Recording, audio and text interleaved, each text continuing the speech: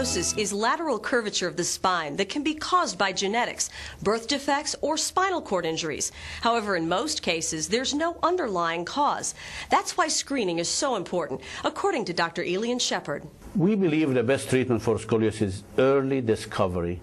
For girls between 10 to 12, for boys between 12 and 14. We have to check them around that time. Treatment may include observation, bracing, or surgery that now has a patient walking within 1 week. We put the screws in the spine and we secure it to a rod and we physically rotate every vertebra. For a physician referral, call 1-888-909-DOCS or visit MethodistHospitals.org.